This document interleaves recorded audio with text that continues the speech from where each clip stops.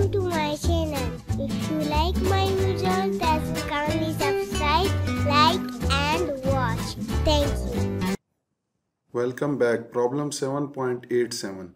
So the statement of problem is the 1.5 inch diameter shaft AB. So this is shaft AB having diameter 1.5 inch is made of grade steel with 42 KSI tensile yield stress. So using maximum shearing stress criteria, determine the magnitude of torque T for which yield occur when P is equal to 60. So this is the same problem, that is 7.85, but here the shaft is in vertical direction. So let's solve this problem. So it is given that diameter of the shaft is 1.5 inch, clear, and that is made up of steel. So its yield strength or yield tensile yield stress is given, that is 42 KSI, clear, and P is given 60 kips, clear. So we have to find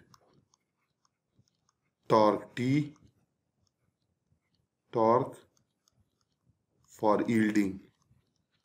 For yielding using maximum shear stress criteria, or it is known as Tresca criteria. Both are same. I will write short Tresca criteria. Tresca criteria is again known as maximum shearing stress criteria. So let's start with its solution. As we know that by using Tresca criteria, the maximum shearing stress is always less than shearing stress in yield, and you know that this shearing stress in yield is equal to sigma y by 2. But this criteria is used when there is no yielding. So for yielding to be occur using this criteria, so your maximum shearing stress must be equal to sigma yield divided by 2, or 2 times maximum shearing stress will be equal to sigma yield. And again you will see that what will be the maximum shearing stress. So for that we will need principal stresses. Again you can see this is the vertical force, so again sigma y will be equal to P by A, clear, as there is no horizontal force. So sigma x is equal to 0 and tau xy will be some value which is not known now.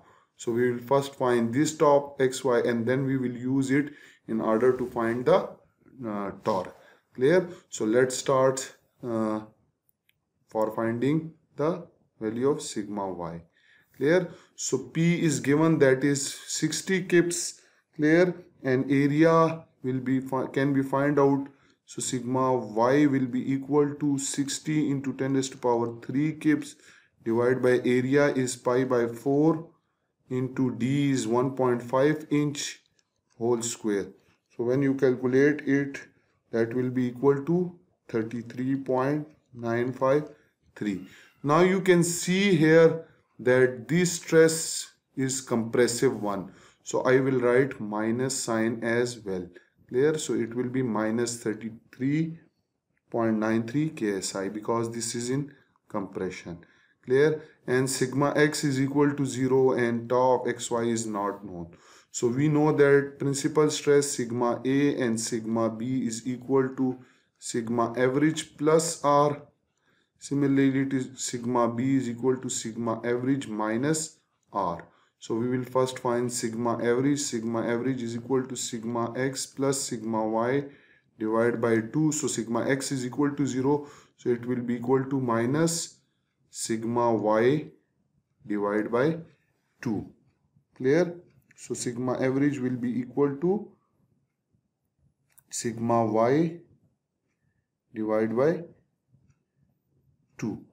Okay, now you can see that this sigma average we will find R as well. So R is known as radius of Mohr circle, that is sigma x minus sigma y divided by 2 whole square plus tau of xy whole square, Again this is 0, so it will be minus, minus, plus, again plus.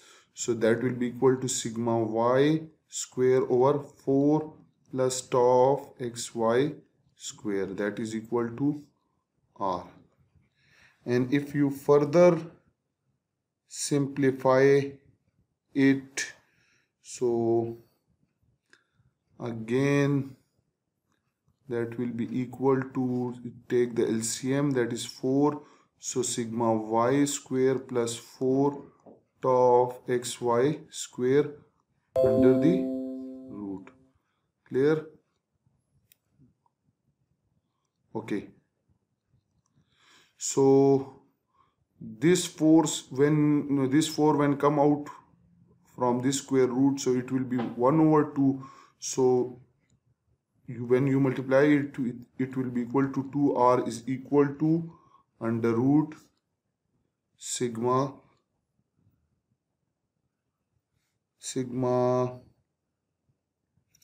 x, so sigma y square plus 4 tau of xy square. Now you can see that this 2 tau max is actually, it is also equal to, because radius is equal to maximum shear stress, so 2r will be equal to 2 tau max. Clear? So instant I will use this equation now, clear, to put the value here. Clear? So I will use this equation. Clear? Let me write. So instead of 2 tau max, I will write it 2r, and this 2r is equal to sigma y, and this is from this equation. Clear? And this 2r is equal to sigma y square plus 4 tau of xy square, and that is equal to sigma yield. Clear? Again we are interested in to find out this this tau of xy, so I will take the square on both sides, so it will be equal to sigma y square plus 4 tau of xy square is equal to sigma yield square. So tau of xy square is equal to sigma yield square minus sigma y square divided by 4, and this tau of xy will be equal to 1 over 2.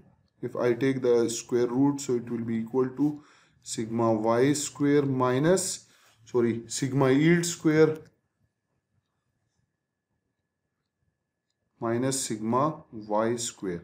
Now you have both the value, 1 over 2 sigma yield, that was given as 42 ksi, so 42 square, and sigma y which we calculated here is minus 33 point, so again minus 33.953 minus 33.953 whole square. So when you calculate it, the shear tau of xy will be equal to 12.36 ksi. Here now you have shear stress. You know that shear stress tau of xy from torsion, this is from torsion, that this tau of xy or shear stress is equal to T into C divided by J. We are interested in finding torque, so this torque will be equal to tau of xy into J divided by C. Now C is the radius, which is equal to D divided by 2, clear, and the diameter of shaft was 1.5 inch, so 1.5 divided by 2 is equal to 0.757